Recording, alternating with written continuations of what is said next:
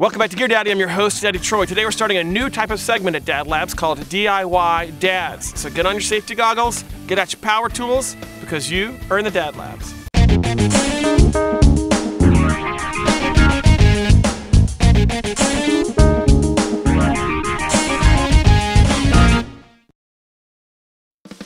Today we're going to teach you to make a game called cornholing. It's an outdoor beanbag toss game that all kids of all ages can play, and it's also really easy for dads to make.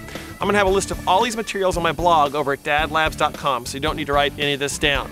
First of all, you're going to need an 8-foot 2x4, a 2-foot by 4-foot sheet of plywood. So here I have 1/2 inch. You can actually get 3/4 inch to make it even a little sturdier. Plywood comes in 4-foot by 8-foot sheets, which are really huge and hard to transport. So if you buy a whole sheet of plywood, have them rip it at the hardware store, have them cut it for you into 4s. Better yet, you can buy pre-cut 2-foot by 4-foot sections. Here I've got 1 5/8 inch coarse drywall screws. They tend to stick pretty well, and I've got a bunch of them sitting around the house already. You could also use a hammer and nail for this part if you didn't want to use screws. And then finally, 2 lag bolts to really tie the whole thing together so it doesn't fall apart. The tools you're going to need are a circular saw, but in this case I'm going to use a radial arm saw. You'll also need a jigsaw as well as a drill. And if you don't have a drill, you could use a hammer and nails, but every guy needs a drill.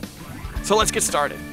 First, cut 2 pieces to 48 inches in length, and then cut 2 pieces to 21 inches in length, and then cut 2 pieces to 12 inches in length. Next, mount the plywood onto the 4 2x4s using screws. This is a great step that you can do with your kids. Get the screws started, let them drive it home. Next, take your shorter lengths of 2x4 and drill a hole into the side of the platform and into the 2x4. Drive through a bolt and then fasten the risers to the face. Drill them such that you have a little bit of maneuverability in order to make this part level with the ground. Final step, you need to cut a 6-inch hole in the face using a jigsaw. Take a plate, get your kids to trace a circle, drill a big hole in the circle, and then use a jigsaw to cut out the hole.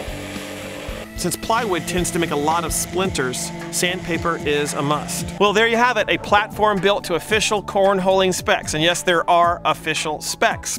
If you want to build one that's a little bit lighter and easier for kids to move around, notice I've got one right here. It doesn't have the wood on the side. It's simply a 2x4 cut to an angle and screwed directly in. I've also put more holes in it, which not only helps on weight, but gives kids a chance of better success when they're playing the game.